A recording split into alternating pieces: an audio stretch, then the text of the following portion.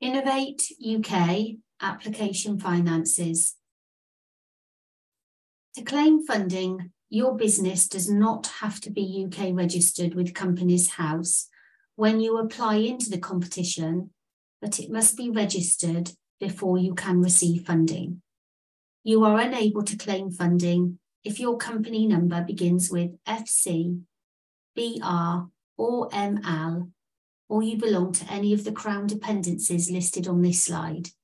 So companies based in Jersey with a company number beginning with JE, or your company is based in Guernsey or the Isle of Man.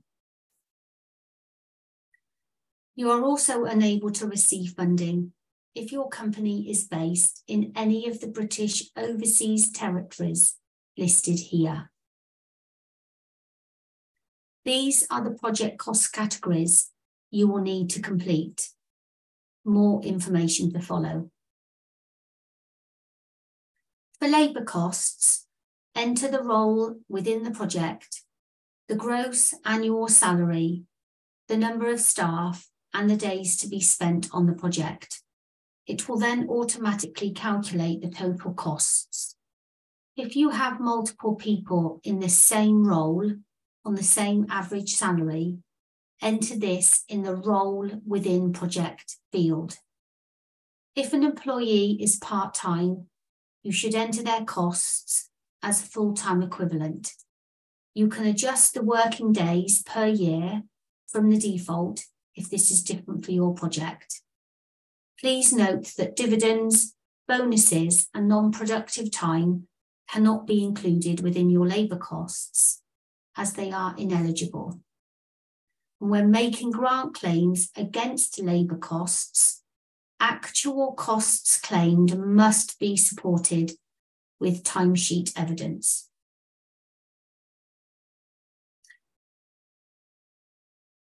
Enter and describe what materials you intend to use on the project, the volume and the cost. And the materials listed must be project specific. Any items which you would usually depreciate as per your company's policy should be listed in capital usage. And materials supplied by associated companies or subcontracted from other consortium members, these must be listed at cost, excluding any profit element or margin.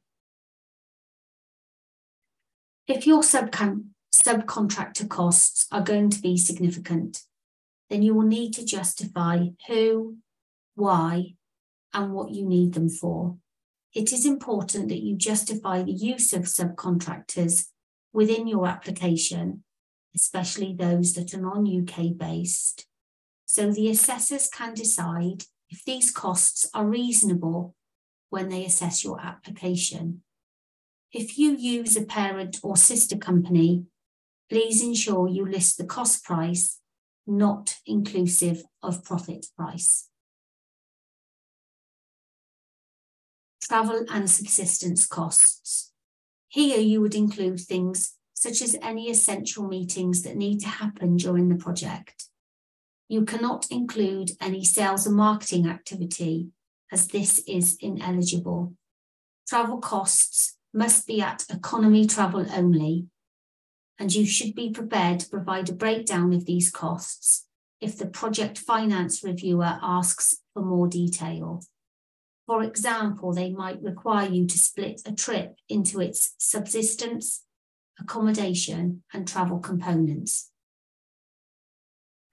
We define overheads as additional costs and operational expenses incurred directly as a result of the project.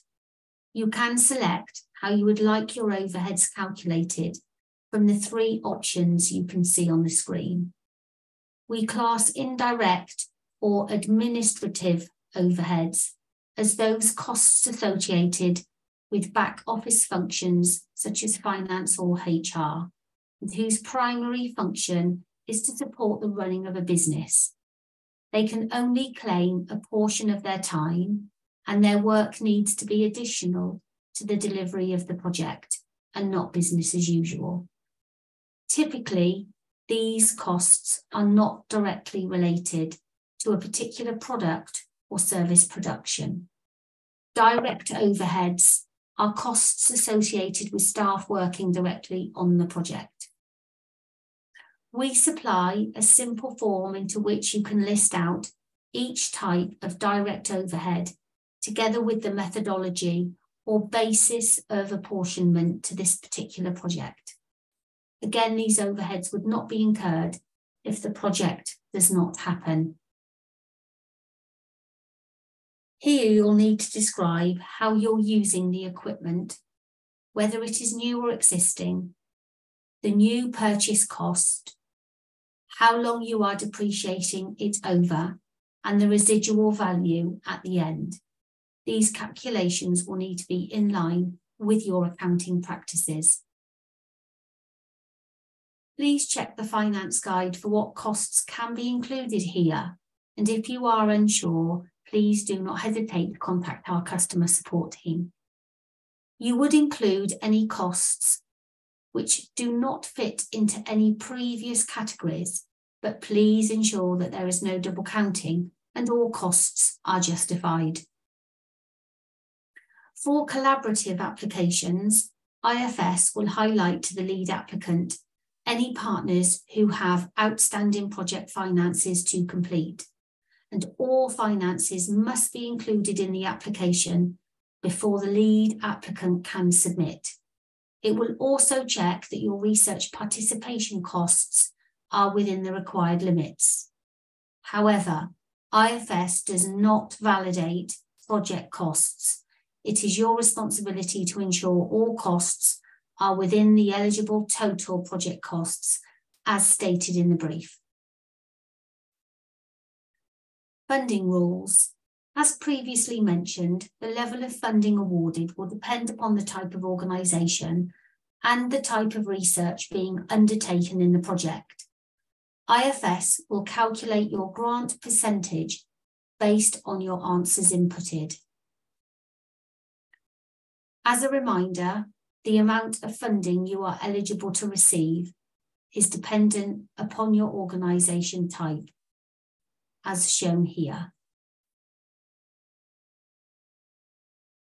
Academic partners. Academic partners in your consortium will need to complete a JES form, which they should be familiar with. The form validates the costs for us. Innovate UK do not have access to the JES system to extract information ourselves, which is why this needs to be sent to us. When they've completed their JES form, academics will need to include their unique reference number on IFS and input their figures. Please ensure the figures you provide are identical. Form must be with council status and uploaded to IFS as a PDF. Thank you.